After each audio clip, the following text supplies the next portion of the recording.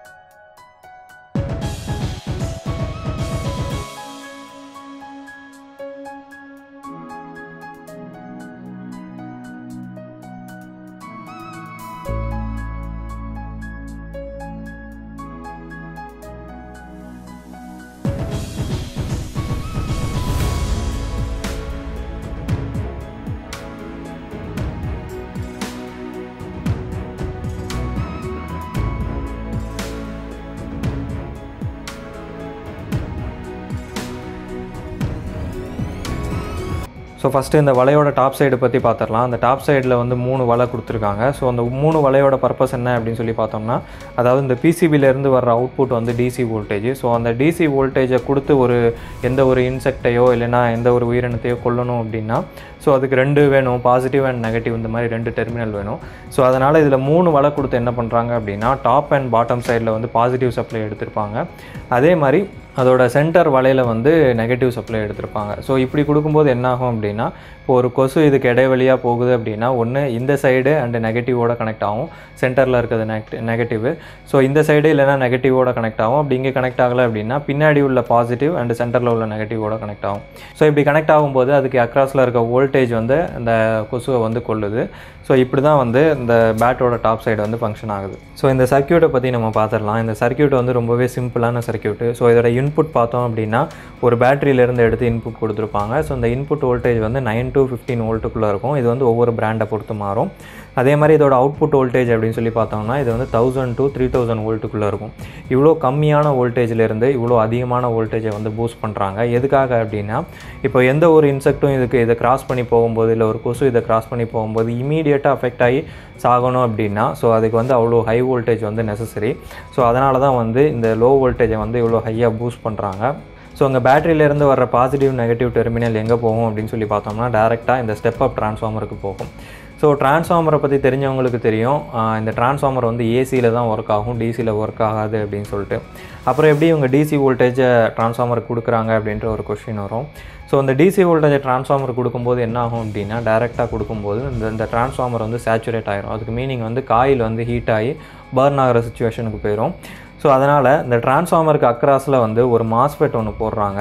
So இந்த MOSFET அப்படின்றது ஒன்றும் கிடையாது, இது வந்து ஒரு சுவிட்சு. இந்த சுவிட்சை வந்து நம்ம பர்டிகுலர் வோல்டேஜ் கொடுக்குறது மூலியமாக இதை வந்து கண்ட்ரோல் பண்ணலாம், ஆன் ஆஃப் பண்ணலாம், அவ்வளோதான். இதுதான் வந்து இந்த சுவிட்சோட வேலை.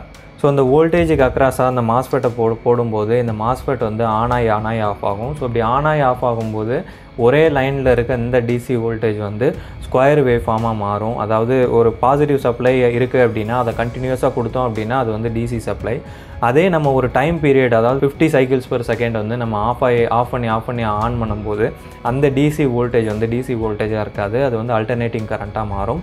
ஆனால் இது வந்து பியூர் அல்டர்னேட்டிங் கரண்ட்டாக மாறாது, இது வந்து ஸ்கொயர் வேவ் ஃபார்மாக மாறும். இந்த ஸ்கொயர் வேவ் ஃபார்மும் வந்து ஒரு அல்டர்னேட்டிங் கரண்ட் தான். ஸோ இந்த மேக்னெட்டிக் டிஃப்ரென்ஸால் இந்த டிரான்ஸ்ஃபார்மரோட ப்ரைமரியில் வந்து ஃப்ளக்ஸ் ஜென்ரேட் ஆகும், மேக்னெட்டிக் ஃபீல்டு ஜென்ரேட் ஆகும். ஸோ அதுக்கு அக்கார்டிங்கில் வந்து இது ஆல்ரெடி நான் சொல்லியிருந்தேன் ஸ்டெப் அப் ட்ரான்ஸ்ஃபார்மர் அப்படின்னு சொல்லிட்டு. ஸோ இந்த ட்ரான்ஸ்ஃபார்மர் வந்து வோல்டேஜை பூஸ்ட் பண்ணும். ஸோ அப்படி பூஸ்ட் பண்ணிட்டதுக்கப்புறமா நமக்கு ஆல்ரெடி தெரியும் நம்ம ஏசியாக மாற்றிட்டோம் ஒரு வோல்டேஜை. ஸோ அந்த ஏசியாக மாற்றின வோல்டேஜை மறுபடியும் டிசியாக கன்வெர்ட் பண்ணணும். ஸோ அதுக்காக வந்து நம்ம இங்கே டயோட்ஸ் போட்டிருக்கோம். ஸோ இங்கே போட்டிருக்க அந்த 2 டயோடு தான் வந்து இங்கேருந்து வர்ற அந்த அவுட்புட் வோல்டேஜை டிசியாக கன்வெர்ட் பண்ணோம். ஸோ டிசியாக கன்வெர்ட் பண்ணிட்டதுக்கப்புறமா இங்கே ஒரு பெரிய கெப்பாசிட்டர் கொடுத்துருக்காங்க. ஸோ அந்த கெப்பாசிட்டரோட வேலை என்ன அப்படின்னு சொல்லி பார்த்தோம்னா, அந்த பேட்டரியில் நம்ம வெரி லோ வோல்டேஜ், ஸோ அந்த லோ வோல்டேஜ்லேருந்து வெரி ஹை வோல்டேஜுக்கு வந்து நம்ம அந்த வோல்டேஜை பூஸ்ட் பண்ணுறோம். அப்படி பூஸ்ட் பண்ணும்போது அதுக்கு இடையில நிறைய நாய்ஸ் இருக்கும், வோல்டேஜ் ஃப்ளக்சுவேஷன் இருக்கும். ஸோ இதெல்லாம் வந்து கண்ட்ரோல் பண்ணுறதுக்காக, வோல்டேஜை கான்ஸ்டண்ட்டாக மெயின்டைன் பண்ணுறதுக்காக தான் வந்து இந்த கெப்பாசிட்டரு. ஸோ இங்கே பின்னாடி கொடுத்துருக்கிறத பார்க்க முடியும். இந்த நெகட்டிவ் டெர்மினல்லேருந்து நேராக எடுத்துகிட்டு போய் இதோட சென்டர் வலையில் கொடுத்துருப்பாங்க. அதே மாதிரி பாசிட்டிவ் டெர்மினல்லேருந்து 2 ஒயர் வரும். இந்த பாசிட்டிவ் டெர்மினல் டாப்பில் ஒன்று, அதே மாதிரி பாட்டமில் இருக்க ஒரு வலையில் வந்து கனெக்ட் ஆகும். ஸோ அந்த பேட்டரியில் ஆல்ரெடி சார்ஜ் இருக்கனால நான் இதை வந்து ஆன் பண்ணி காமிக்கிறேன். ஸோ இங்கே பார்க்க முடியும். நான் எப்போ உங்கள் சுவிட்சை ஆன் பண்ணுறேனோ அப்போ வந்து இந்த இடத்துல வந்து எனக்கு ஸ்பார்க் வருது, உங்களால் பார்க்க முடியும்.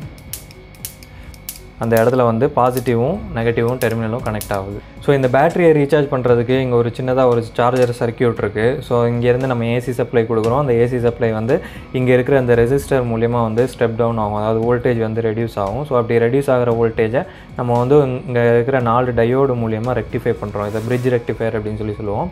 ஸோ இது வந்து ஏசியை டிசியாக கன்வெர்ட் பண்ணும். ஏன்னா பேட்டரி வந்து டிசி வோல்டேஜில் தான் சார்ஜ் ஆகும்.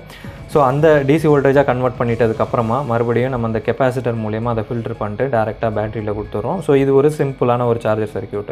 ஸோ இங்கே ஒரு சின்னதாக ஒரு எல்இடி லைட் ஒன்று கொடுத்துருக்காங்க. ஸோ அந்த எல்இடி லைட்டுக்கு சப்ளை வந்து இந்த ட்ரான்ஸ்ஃபார்மர் வந்து ஸ்டெப் அப் பண்ணுறதுக்கு முன்னாடியே வந்து அதோட சப்ளை வந்து எடுத்திருப்பாங்க. ஸோ அது வந்து ஒரு ரெசிஸ்டர் மூலிமா எடுத்திருப்பாங்க.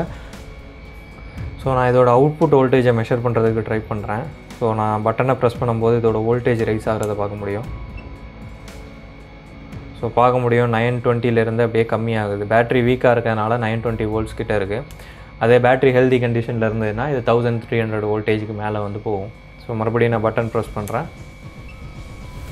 பார்க்க முடியும். ஃபஸ்ட்டு இனிஷியலாக 1300 வோல்டேஜ் ரைஸ் ஆகுது. ஆனால் பேட்டரி வீக்காக இருக்கிறதுனால வோல்டேஜ் வந்து ரெடியூஸ் ஆகுது.